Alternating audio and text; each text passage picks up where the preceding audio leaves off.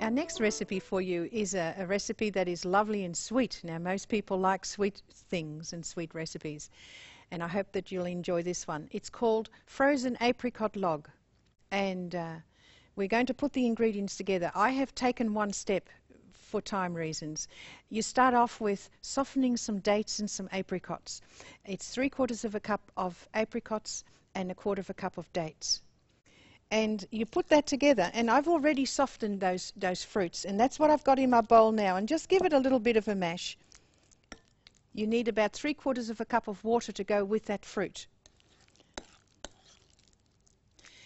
And so you've got a lovely sort of jam texture, if you like, or a spread texture.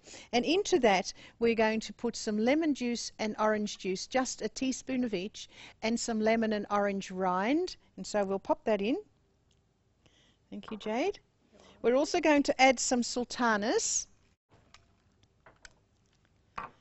and some coconut, and just mix that together. Easier to just mix it in a couple of stages. Eventually you actually need to mix it with your hands, and so we'll just take it one step at a time. So get all that together. Then we're going to put in some almond meal. What can we use if someone's allergic to nuts? Can we use something else? That's a very good point. There are people who have allergic reactions or are sensitive to nuts. Sometimes it's a particular type of nut, so you could really replace any type of nut or seed as long as you grind it up. However, there may be people who cannot have any nuts or seeds. Then you would increase your coconut a little, and also your skim milk powder or your soya milk powder, which you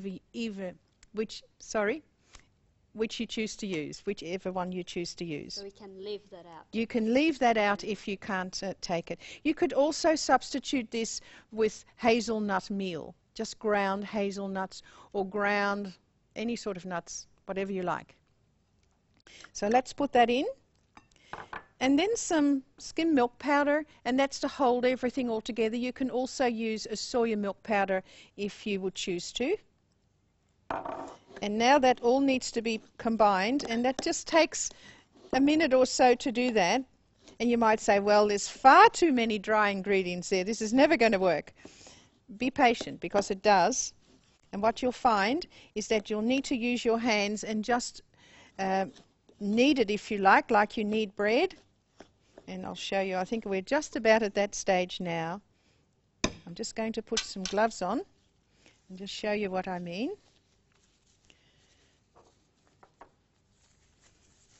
And so even the apricots and the dates you can change to other dried fruit, whatever you'd like. And so you just actually knead it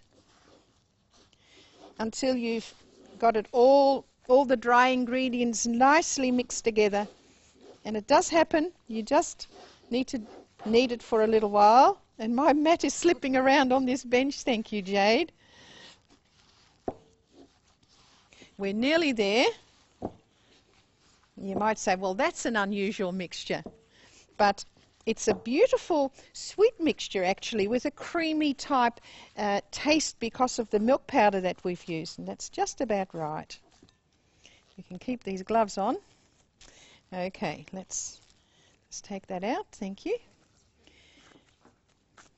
Now you can coat this mixture with sesame seeds if you like. At the moment, sesame seeds are very hard to find in the supermarket.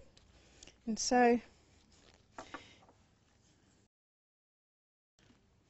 and all you need to do is to just roll that in the coconut, and then we're going to put it in foil, and then it's frozen. You freeze it, and you actually cut it when it's frozen.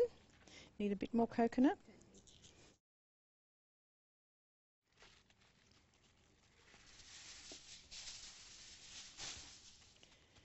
Now you can make this in thin logs so that you've got tiny little pieces, or you could make it just in one piece as we have done. Yeah, if you could hold that.